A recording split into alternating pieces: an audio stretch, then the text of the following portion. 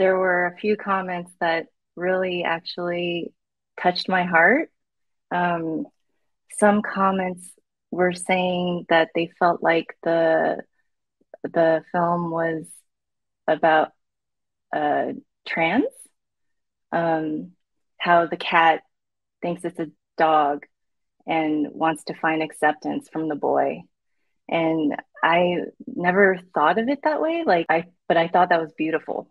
It was sort of a personal piece. Growing up, I didn't have any friends until I was in fourth grade. And I wanted to find somebody who accepted me for who I was.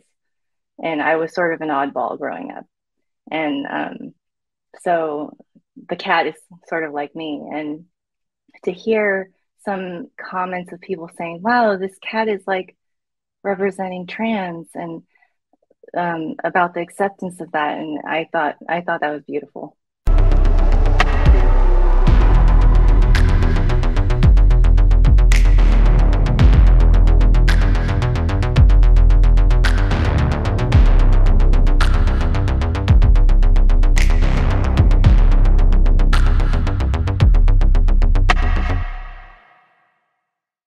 If you're watching on YouTube, please like, subscribe, and leave a comment about the episode. And if you're watching on Spotify or listening on a traditional podcast platform, please follow, rate us 5 stars, and leave a review if you would be so kind. Thank you. Welcome to the Way to Know You podcast, Season 2, Episode 29. My name is Nick Rounds, and I will be your host. My next guest is the founder and president of Grayscale Animation, a 2D animation studio creating characters from the heart. Though she's originally from the tech industry, she chased after her personal passion for animation to create Odd Dog, Greyscale's first short animated film. After a successful Kickstarter in 2017, the film premiered in 2019 and won multiple film festival awards. And today, Greyscale is in the process of completing their next film, Oren's Way. More on that later. Keika Lee, wait, I know you. How are you today? Good. How are you? I'm well. Thank you so much for joining me. So excited to tear into this because honestly, you and I used to work together a long, long time ago, but your journey into animation is relatively recent and I've never had a one-on-one conversation with you about it. So I'm actually really excited to talk about all this stuff with you. So Thank you.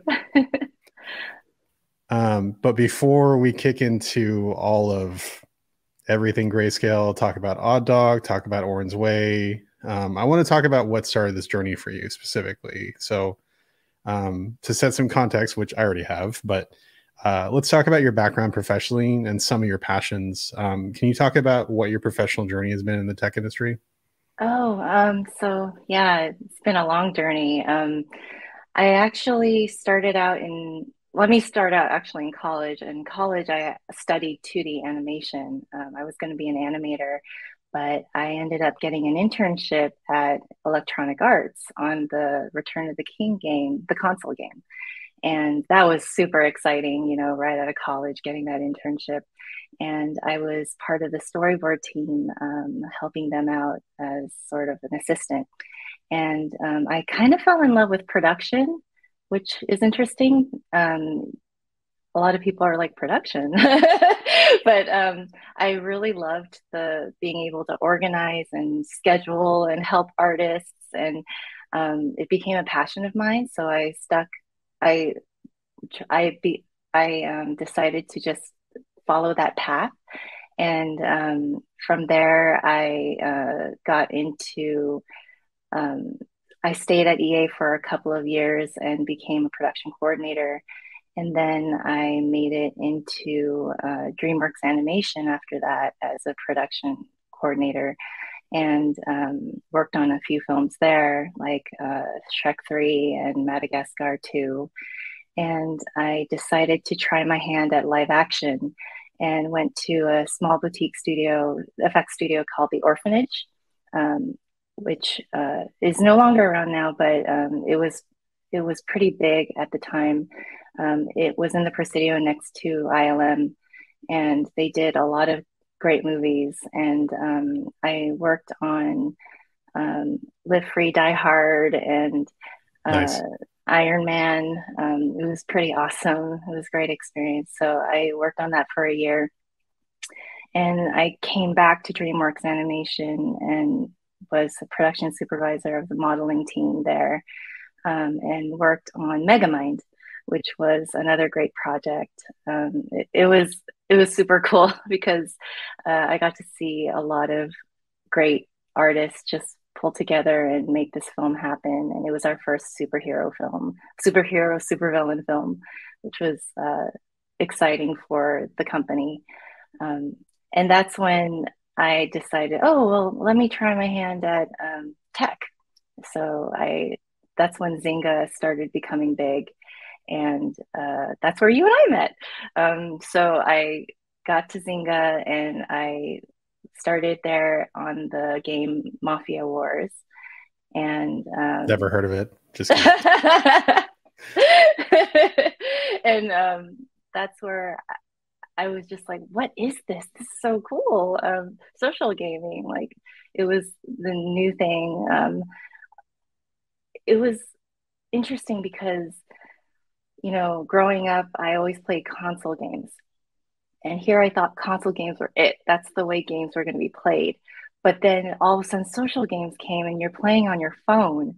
And people who are not gamers became gamers, but didn't know that they were gamers. And Yep. it just revolutionized the game industry.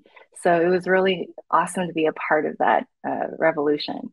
And so you and I met on Mafia Wars, and I was an art producer on that team. And then Zynga wanted to try a 3D game called Farmville 2. And that's where I helped out on that team with my background in 3D animated films, and decided to try my hand in that. And after that, actually, so Farmville 2 and Mafia Wars were on Facebook. So it was not mobile at the time. It was more of a Facebook game. Right. Flash So games. let me rewind there. So it revolutionized social gaming. Yeah. So then after that, I saw that the game industry was changing again to mobile games.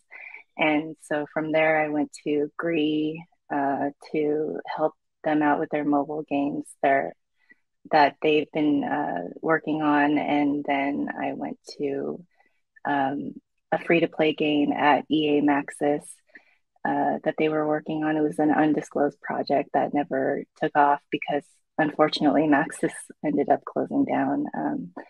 And then I made it to Machine Zone and uh, stayed at Machine Zone for a couple of years on their Game of War franchise and helped out on their Final Fantasy 13 Nice. franchise. You rattled off a couple things I want to go back to. Mm-hmm. You mentioned the internship over Electronic Arts, working on Return of the King.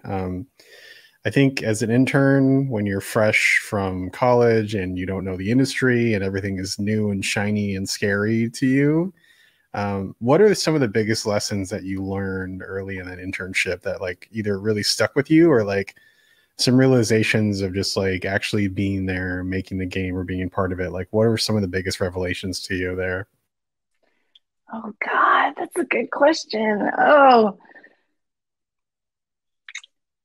you know, my internship there was just so fun, and I felt like you said, I was fresh. I had fresh eyes, and I felt like it was my playground.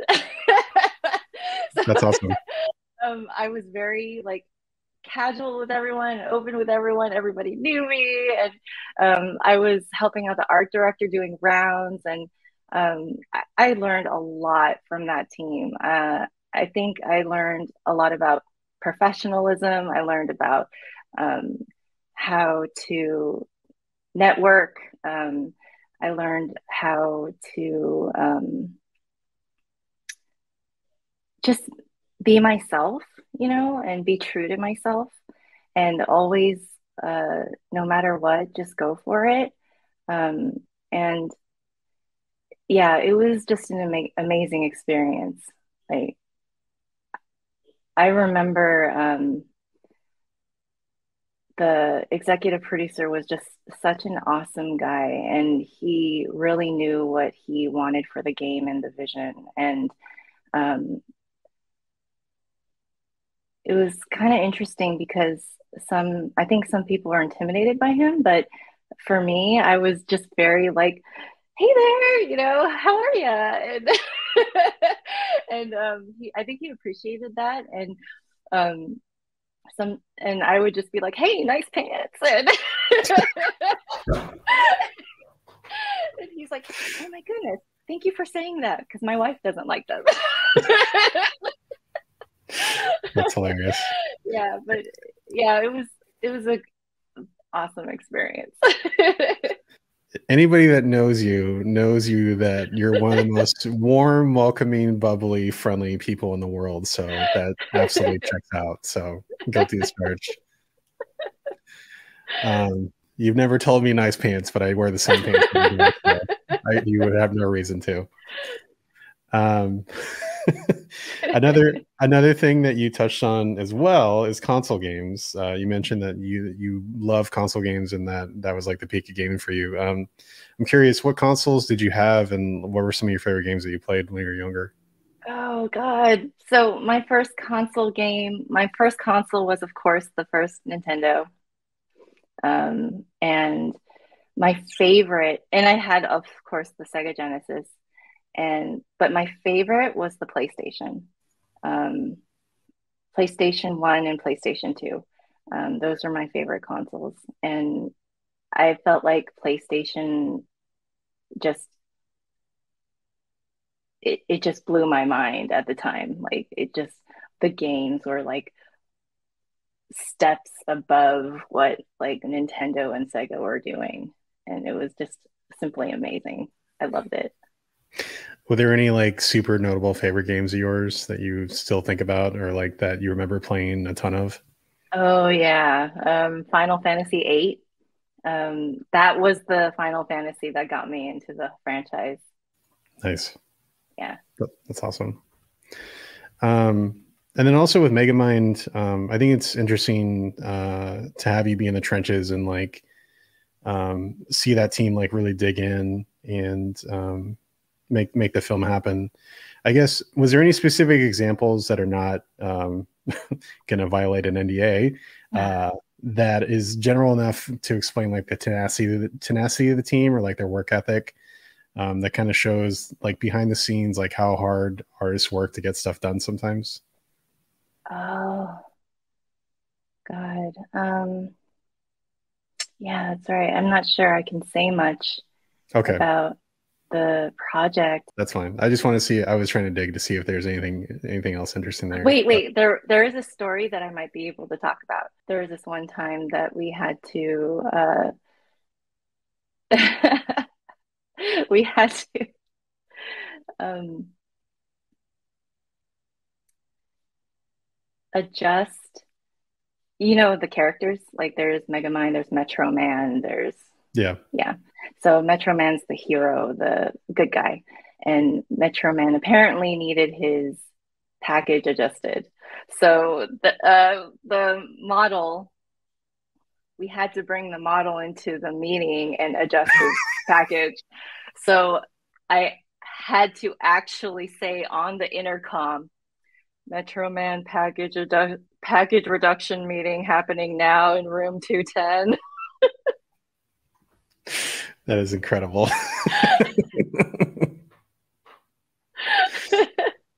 The fact that people got paid money to sit in a room and stare at cartoon junk together professionally for a work meeting is kind of amazing. I love It's that. pretty cool. Yeah.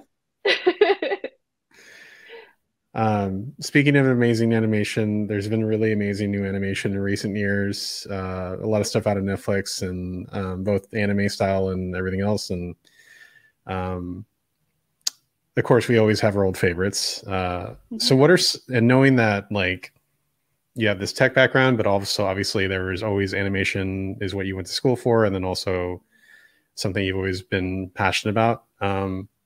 So, what are some films and animated works that still stick with you and possibly inspired some of your work at Grayscale?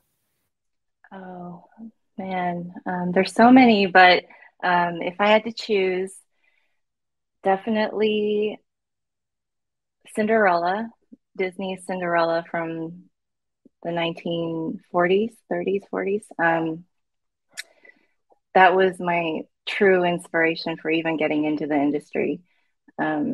And anything from the 90s, Little Mermaid, Beauty and the Beast, Aladdin, those three for sure. Um, I just absolutely love Aladdin the most because Aladdin's line work, the clean line work of thin to thick to thin, really inspired Odd Dog. And well, not just that, but I also was inspired by Korean calligraphy, how it swoops like that for Odd Dog. Other animated favorites that I was inspired by, of course, Miyazaki films. His films are just simply amazing and simple stories and inspiring. I was also inspired by uh, Inuyasha by Rumiko Takahashi. It's a famous anime um, that was made in the 90s as well, or 2000s. I don't know. I Yeah. think so. Yeah. Yeah, I think it got really popular in like the early 2000s, but I think it Yeah. started in the late 90s. But yeah. Yeah. Yeah. And another anime called Rurouni Kenshin that's actually being rebooted now. But Kenshin came out in the 90s as well, I think. Yeah, but really excited about the reboot. Get hype. Yeah. Um, so what about Cinderella? Like what elements of it and what about Miyazaki films like really stick with you? Like you mentioned the line work of Aladdin. Are there any elements from Cinderella or a Miyazaki film that like the essence of it or like just the decisions that were made? What are the things that really stick with you? So with Cinderella, Cinderella was actually the first Disney feature film I ever watched. And after I watched it, I asked, what was that? And I want to do it. And I actually watched that film so many times. I watched it over and over. I watched it frame by frame. I slow mode that VHS tape so many times just to see every frame of that film. And I tried to draw it. Um, it was not so much the style, but it was also because it was a princess film, like sort of princess. It was about an underdog who was trying to break free of her prison, you know, and make her dreams come true. And that really resonated with me. When it comes to Miyazaki films, I really respect that he keeps it simple. He doesn't care about character designs. He doesn't care about, I feel like he doesn't care about pleasing you. He wants to do things himself. Like he's like, I'm going to make this because I like it. And if you like it, that's cool. You know, um, the films have this character design that's like Miyazaki. That's a Miyazaki film. And the colors, color palette, line work, everything is just, it says, it has his brand. And movies like Spirited Away, which is one of my favorites, really inspired me when I was visually developing the forest of Oren's Way. Just the magical feel and some of the colors there. That's awesome. The thing that always sticks with me about any Studio Ghibli film, you mentioned like really touching and like inspiring films. I mean, there's no bigger heart crusher than Grave of the Fireflies. There's nothing more fun and lighthearted than Kiki's Delivery Service. But I think that the funniest thing is in Howl's Moving Castle, just like the food. Like the food looks so delicious. Like it's animated. You're like, that looks amazing. I want that right now. Why can't I have that? But Yeah. honestly, I think that's a staple of a lot of anime. Is like a lot of anime like makes food look really, really good. It does. I mean, And they even it's have like, food anime. yeah, like it's not that important to the story usually, unless it's like I don't know, like a focus around a chef or something. But when they take that extra time and care of actually like making the food look really good, it's kind of a funny added like note, because like it could just be simple like background like line work, like a lot of America, like The Simpsons usually they push around like just mush on a plate, whereas like you have the most amazing bubbling like you know bowl of hot pot you could ever see, like Hmm. bubbling away. But good times. Hmm. um so building on that further, wearing different hats now, Hmm. as a creative, as just a enjoyer of animation, which you kind of already answered, as a mom, which I think is also an added thing, specifically, you have a son, and what are some of your favorite like animated things to watch with your son that you both Oh, enjoy? oh wow. So I really enjoy watching animated movies with my son. I love watching movies about kids, like kids reaching their goal, reaching their dreams. It's inspiring. Like my son's favorite, one of his favorite animated films is Big Hero 6. I And love oh, I love that film. It's so good. And it it's just so it has a positive message. And I really appreciate that. And that there's a movie like that that he can relate to. Um, Also, my son's half Asian, and the hero Hamada is Asian, and he can relate to that character, so it's really cool that way too. Um, yeah, so we watch a lot of those films, and he likes films about animals, so he likes Madagascar. He likes Totoro. Um, he So we have a lot of fun watching animated films. When we laugh a lot, it's really cool. That's awesome. Yeah, Big Hero 6 is probably one of my favorite movies that came out, like animated movies that came out in recent years. Like that, Wreck-It Ralph, the first one, like, Oh but yeah. Baymax and like the drama of Big Hero 6 is actually like really intense. Hmm. I was impressed at like how intense that story got and like how high the stakes were just for like a simple story, because you see it, like you see the trailer and you see like Baymax is obviously like the butt of the joke for everything, that he's just like a little cute inflatable robot. But then how Baymax is introduced into the movie itself, and like the stakes of him, of a tragedy, and then the Hmm. introduction of Baymax afterwards is like a pretty interesting way to cut the tension of sorrow and kind Hmm. of distract you from it, but also not sweep it under the rug. Yeah. Yeah, I really like that movie for sure. Yeah. Trying not to get choked up.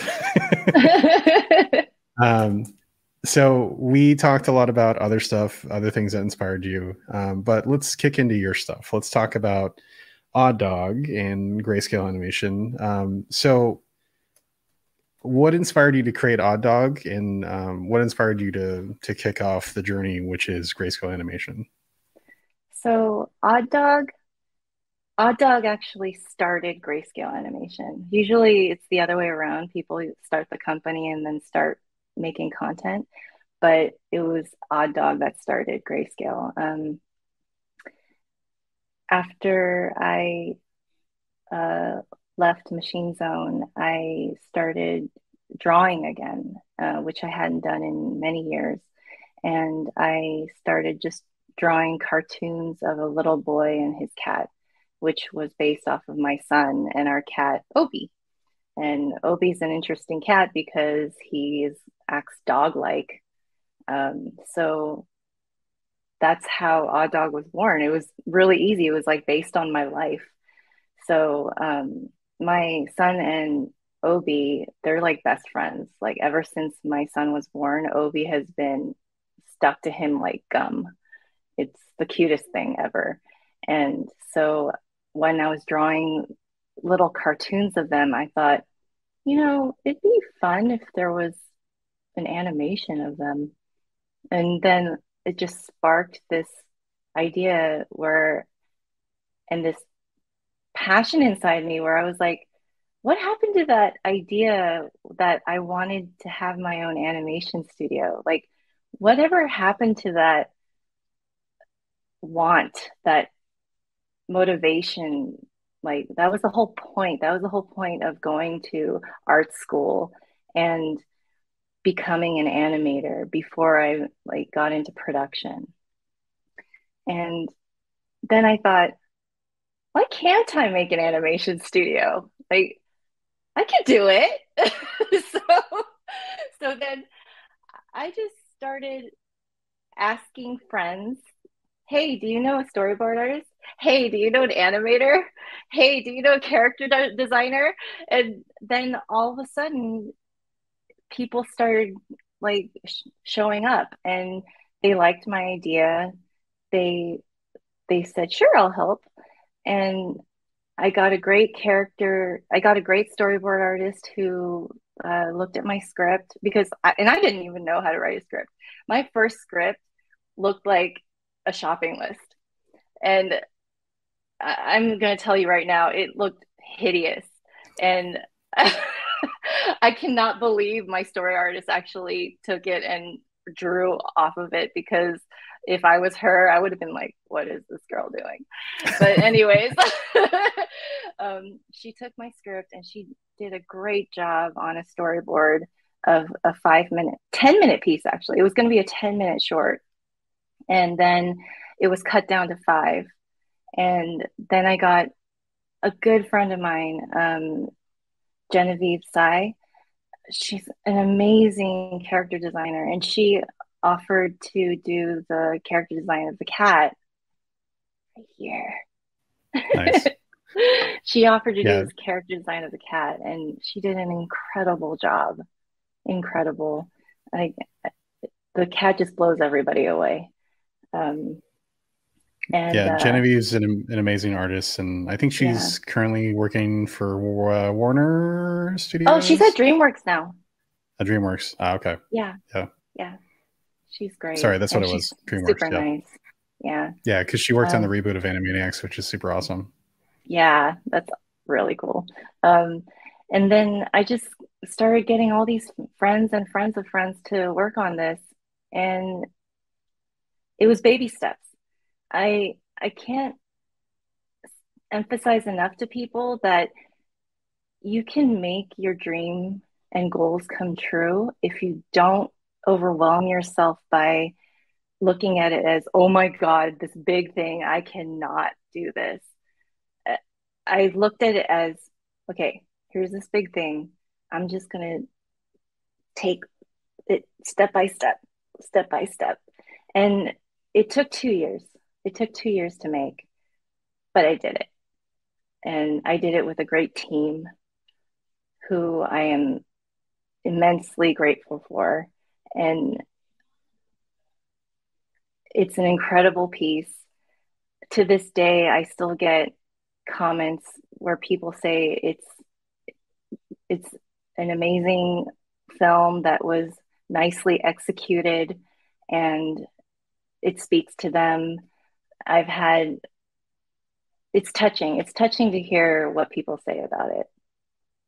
So, with your production background, um, how do you think that helped you out immensely with just organizing everything? Because you mentioned earlier that like you kind of fell in love with production and helping people and organizing things, being kind of the ringleader of the animation circus. How did your production background come to play?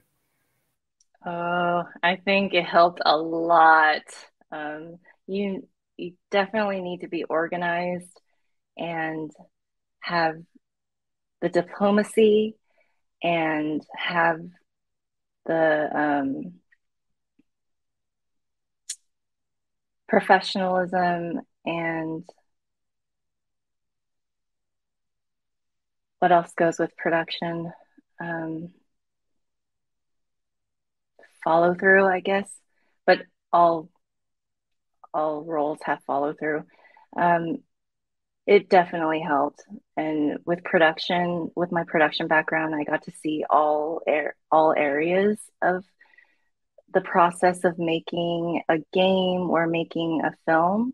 So I had a lot of insight into that. And I was able to understand and preemptively know how to communicate with each artist. So I think that was really helpful. When you say preemptively communicate, what do you mean that by that specifically, I guess? Well, I approached it with empathy. I Hmm. approached everybody with empathy. Like, I think that is missing a lot in leadership um, from my experience. Um, each person has their own way of doing their art, their own way of doing their job. And you need to think about, well, why and what context do they need and what is frustrating them? What do they need from me?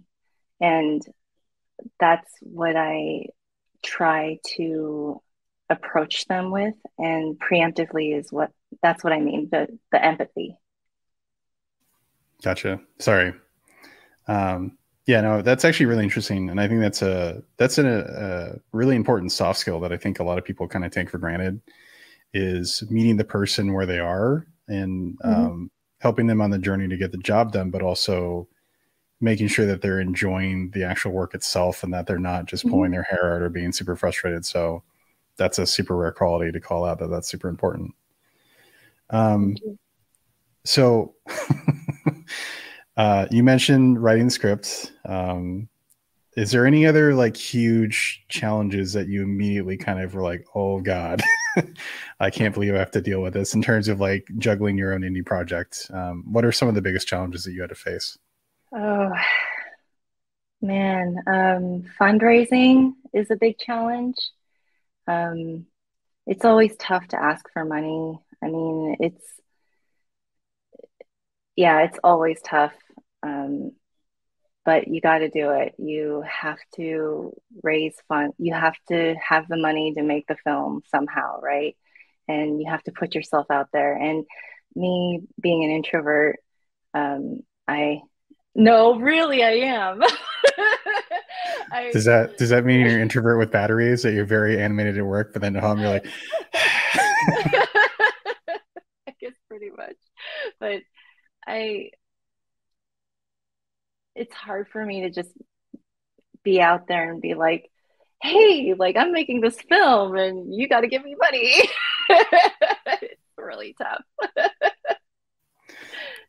yeah, no, I totally get it. I mean, just with like with anything, like the business side of art is always the thing that can be tricky because some people are really good at the business side and they're not great at the art side, or vice versa, or maybe the business side doesn't feel great or it feels gross Yeah. sometimes. It just depends on the situation. But yeah, that's capitalism for you. But at the same Yeah. time, art is super important, and making important works of art that make you feel something, God forbid, is super important, obviously, because those early films that you mentioned earlier, like those are all things that still stick with us. They're an important part of the zeitgeist of our consciousness. And, you know, Exactly. if somebody had not taken the time to make those films, we wouldn't be inspired to make our own films. Mm-hmm. Yeah. Yeah. I think you brought up a good point about business side. Um, Wearing many hats. I do the creative, I do the business, I sometimes do the marketing. It's a lot. And I think the business side is the toughest for me. So building on that, you slam dunked Og Dog. It exists. It's real. People have seen it. It's won awards. And you're in the process of working on Oren's Way, which is a pretty big undertaking compared to Odd Dog, because Odd Dog Hmm. is a relatively simple story, and Oren's Way is much more of a traditional fairy tale. So, what are some of the learnings that you've incorporated in Oren's Way, knowing what you went through with Odd Dog? Oh gosh, Oren's Way, you're right, is a bigger undertaking. First off, it's 15 minutes as opposed to 5 minutes.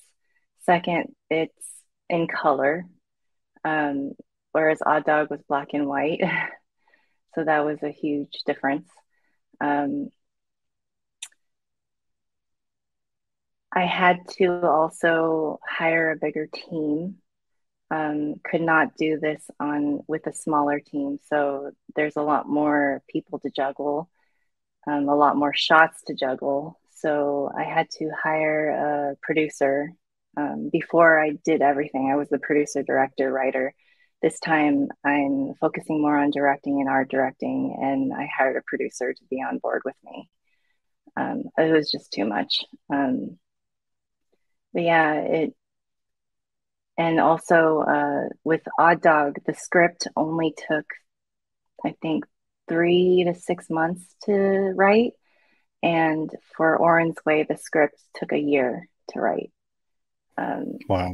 yeah, I yeah. guess related to that, so knowing that Orange Way is a pretty sorry, knowing that Odd Dog is a pretty simple, straightforward story, whereas Orange Way is like, lore, fairy tale, magical fox, like a lot of stuff is going on. What are some of the narrative challenges that you faced, and given the fact that it took you a year to write it? First off, Oren's Way was the story was by me, but it was the screenplay was written by Anna Thorup, my writer. Um, I really this time I needed a writer to help me, and one of the challenges was that this was a 3 act story, whereas Odd Dog was just, and so, um, and Oren's Way originally had more characters, and I realized uh, closer to production start date that the we should cut a couple of characters out because they were just complicating the story and simplifying the story would have just made the short cleaner. Um, but that'll probably be in the deleted scenes section or something. Um, there was also at some point we were going to have dialogue, but I wanted to keep to just having the opening prologue be a storybook opening with the tapestries explaining the lore of the magical fox. And then the rest of the film is non dialogue. My biggest reason for doing that is because I want the film to be shown. The film is going to be shown all over the world. Like I submit to film festivals all over the world, and I want it to be enjoyed with. I want it to be enjoyed with everyone. I don't want it to be like. I don't want it to be. What's the word? Uh, Alienating or yeah, yeah. polarizing? Yeah. Alienating. I think that's the word. Alienating like people just because they can't speak English. That's the reason. Oh, which is what inspired the name Grayscale Animation. Grayscale comes from silent films. Um, I love silent films because you can watch them with no dialogue and have a great time watching them and still understand what's going on. Anyways, um, so Oren's Way has um, no dialogue because of that, and I think that's it. Do you have any favorite silent films? Just out of curiosity, of a film nerd. Oh, I love Charlie Chaplin. I absolutely love him. I know he's mainstream silent film person, but I just absolutely adore him. And I think I watched every one of his films. And I tried to, when I was younger, I tried to dig up even films he, that were no longer available. Like I tried to look for them. Nice. Do you have any notable favorites that really stick with you? I actually like Payday. Hmm. Um, yeah, that one was really funny to me. Nice. Modern Times is my favorite. And as a Bay Area native, The Tramp holds a special place in my heart because the end of The Tramp is, it was shot in Niles, which is in Fremont, California. Oh, really? Yeah. Uh, Bronco Billy, the famous silent film cowboy, and uh, the film company, I think it was S&E Studios or something like that. Oh, They had filmed The Tramp and they had used Niles Canyon as like the ending for that, but they had done a lot of oh, films that's over rad. in Fremont, California. Yeah, there's like a little tiny silent film museum in Fremont, California, if you didn't know. That's great. Oh my God. And oh, one more. I actually also like The Vagabond. That one was Mm, a good one too. That's actually my grandfather's favorite too. that's awesome. Mhm. So Orange Way is not out yet; it's still in process. But Odd Dog Mhm. is out, and you kind of alluded to this earlier, but people have had some pretty interesting reactions to Odd Dog. What are some of your favorites? Because to me, as a creative, I think one of the most rewarding slash slash things that you're most fearful of is just people's reactions to your work, for better or Mhm. worse. But if they have a reactions, it's usually a good thing. What are some of your favorite reactions that people have had to Odd Dog? My favorite reactions. Well, of course, children have the cutest reactions. A couple of questions I got from kids was, "Why is the cat blue?" Like, but then I get that a lot from YouTube comments as well. It's like, "Why is the cat blue?"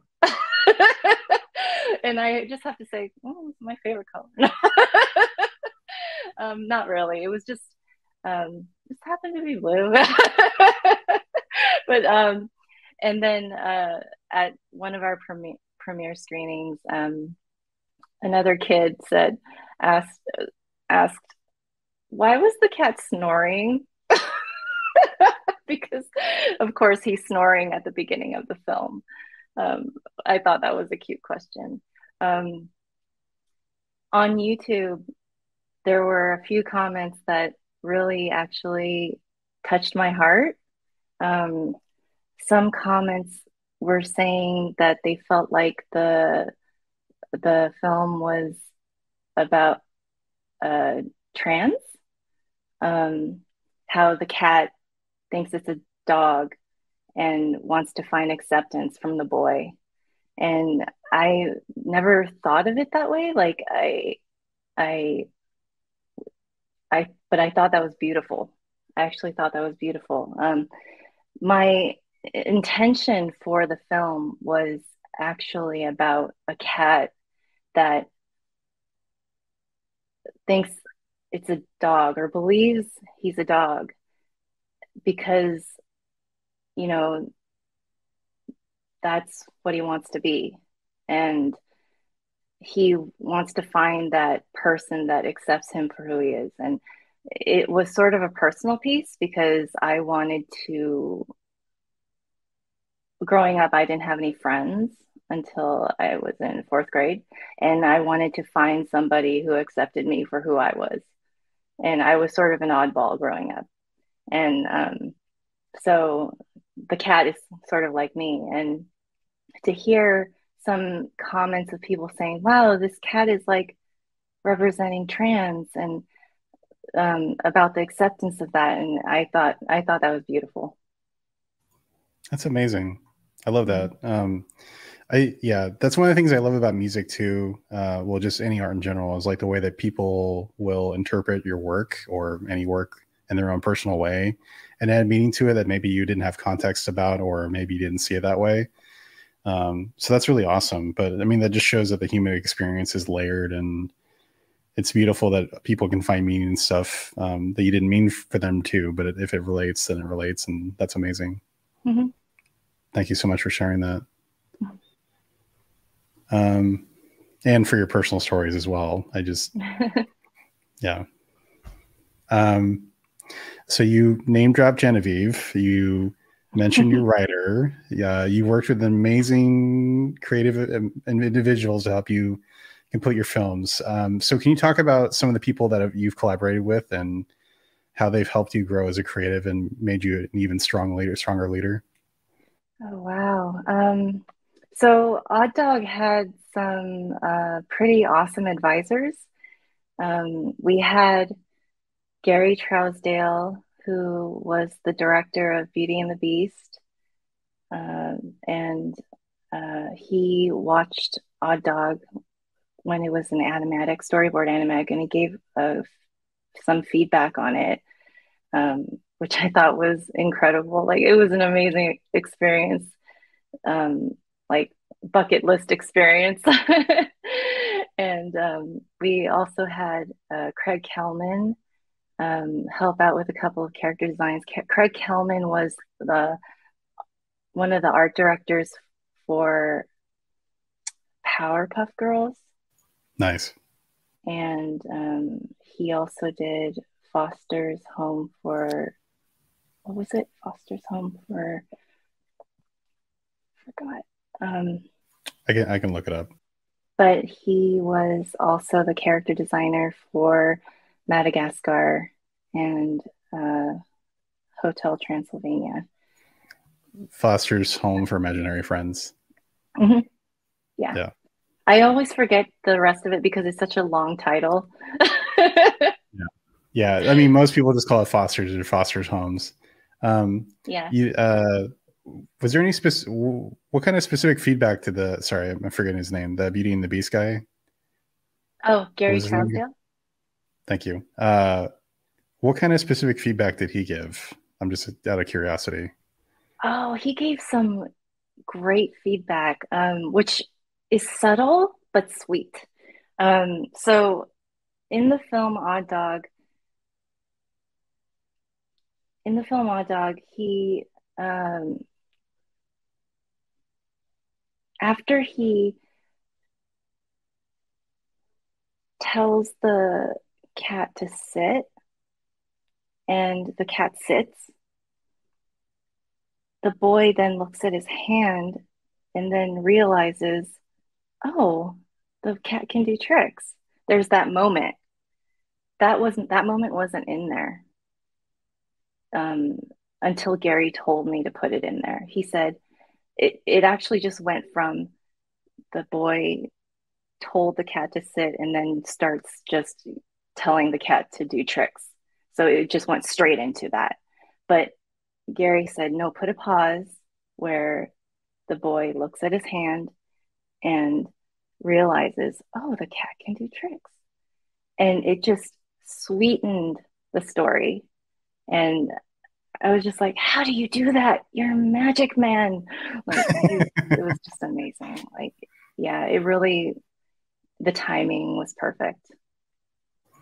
I think that's one of the most important reasons to go back and watch the films of the greats in general, of like all the decisions that they make like that most people will take for granted. But if you actually pay attention to like, oh, it's not just plot of, okay, this happens, this happens, this happens. It's also, here's a story of this character is trying to get over this obstacle. They get over the obstacle and they learn something new and they're changed because of it. And that is a change moment. That is I understand what I can do now and what this cat's relationship to me is differently, how it's changed our relationship together. Mm-hmm. Yeah, that's amazing. Mm-hmm. Yeah. And any living legend like that, any insight that they can give like that is invaluable. So that's amazing. Mm-hmm. So what's your current take on the animation landscape, both as a consumer and also as a independent, animation studio? Like, what are some of the things that, like, your general take on the animation industry right now as it stands? I think I think there's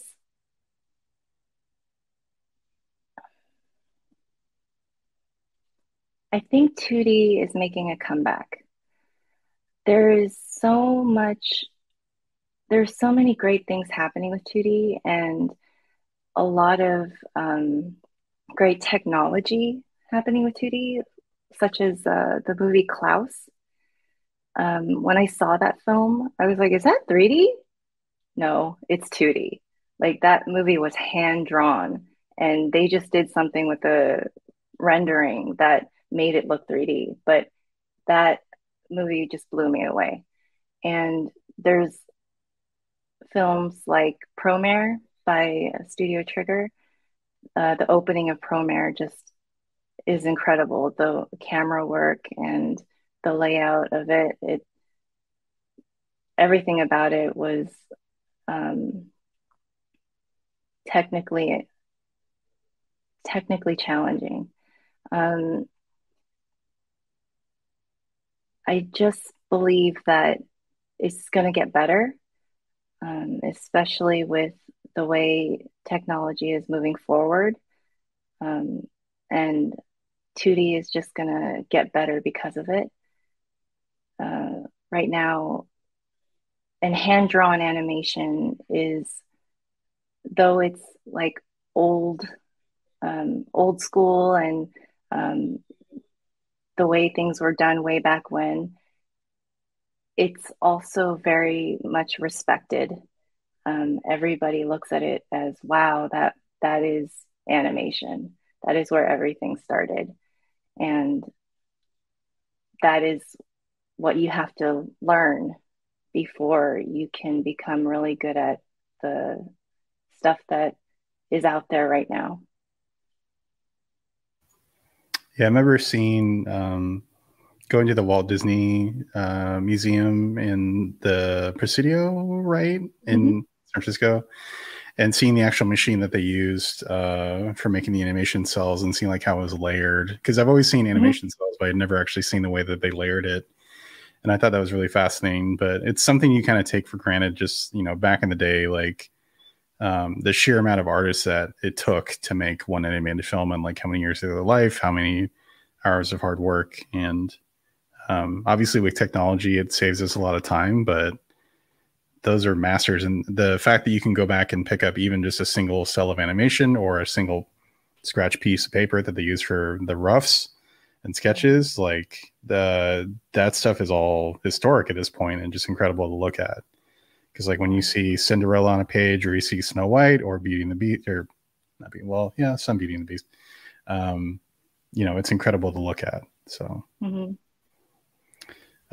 so being besides funding, um, what are some other aspects of the animation industry that like people have to navigate if you're inside of it? Like, what are some of the things that like you had to um, kind of learn the hard way about in terms of like I have to actually step up and do this? You mentioned marketing earlier as well. I guess is there any other things that like that you didn't realize at first that you're like I have to get really good at this, or like really dive into it in terms of like animation specifically? Yeah. So I have the production background, but I don't have the art director and animation director background, obviously. Like, I don't have that on my resume, but I went to school for it. And, some people might be like, oh, you went to school for it. But then at the same time, I know what I want and I have a strong vision. And um, I just put up my sleeves and I went into it and I was like, for this background, I want this color, this color, this color. Here are my reference photos. Here is the sketch, because I still know how to draw. And I just went all in.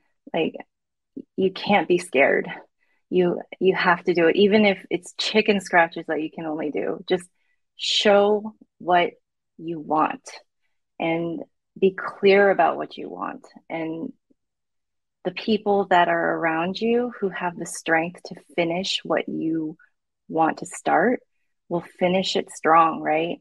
So that's something I learned a long time ago and I brought with me, is that you're not going to be the best at everything, but and that's okay.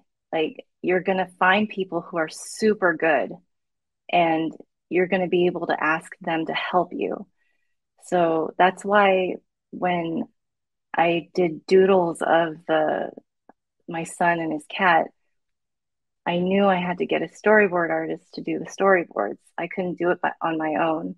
I needed somebody who was better than me to like carry out that vision.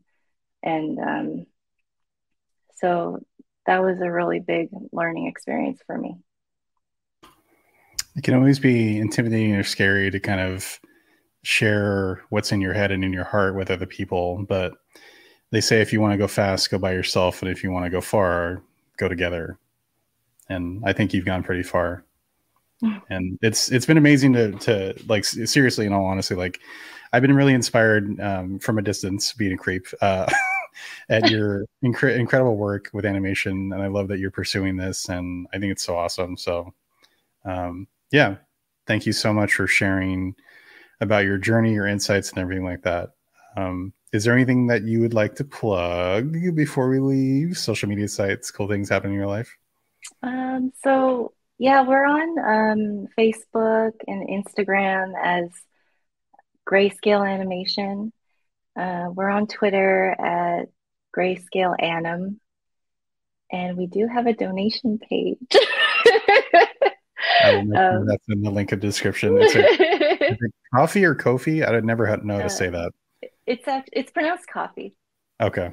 Coffee.com/Grayscale Animation. I will make sure that's in the link of the description. Yeah, Thank you. because you did another successful Kickstarter for Oren's Way, but Hmm. there's a lot more stuff to cover financially, and so a tip jar is a great way to help you out slam dunk the movie into Hmm. the final form. So Yeah, we're yeah, just a few months away. super exciting. I'll make sure that's in the link in the description. Well, Keika, thank you so much for sharing so much about your work, about your life and experience. It was really great to talk to you and catch up. Thank you for having me. It was an honor. Everybody else, thanks for watching. Thanks for listening, and we'll catch you next time.